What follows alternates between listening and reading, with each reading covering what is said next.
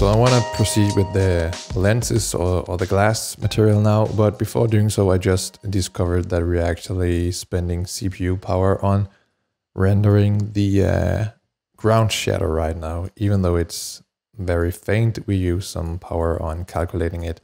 So I want to go into the environment tab, and here all the way to the bottom I want to uncheck the ground shadows.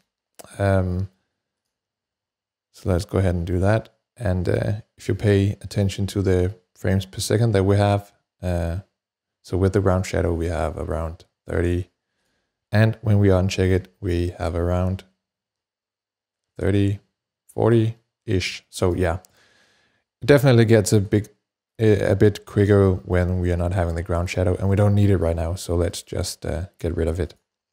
So to move on with the glasses, I double click on the material, and I am going to change the material type to thin film. I could go with something like the glass solid with a dark tint or something, depending on what I want.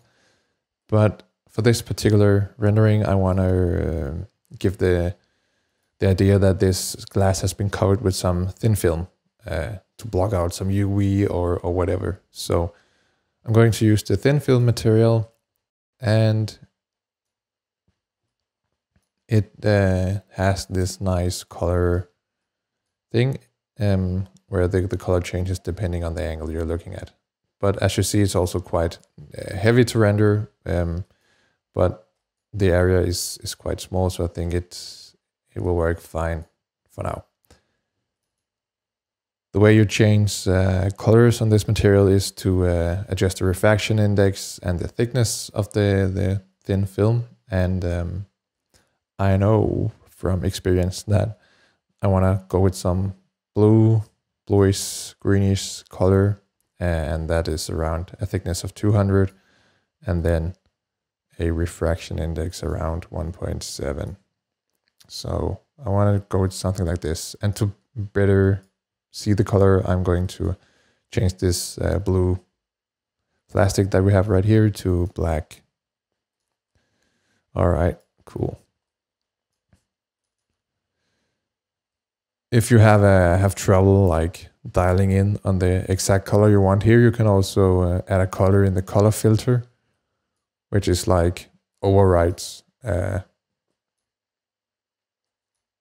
lot of the color information and still has a bit of variation, not too much. But yeah, if you don't want to use it, just set it to white.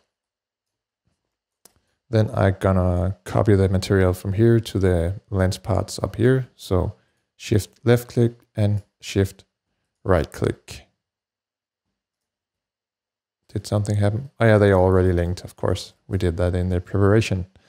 But I think here we can see too much of the interior. So actually I want to unlink this material by right clicking and then going to unlink material.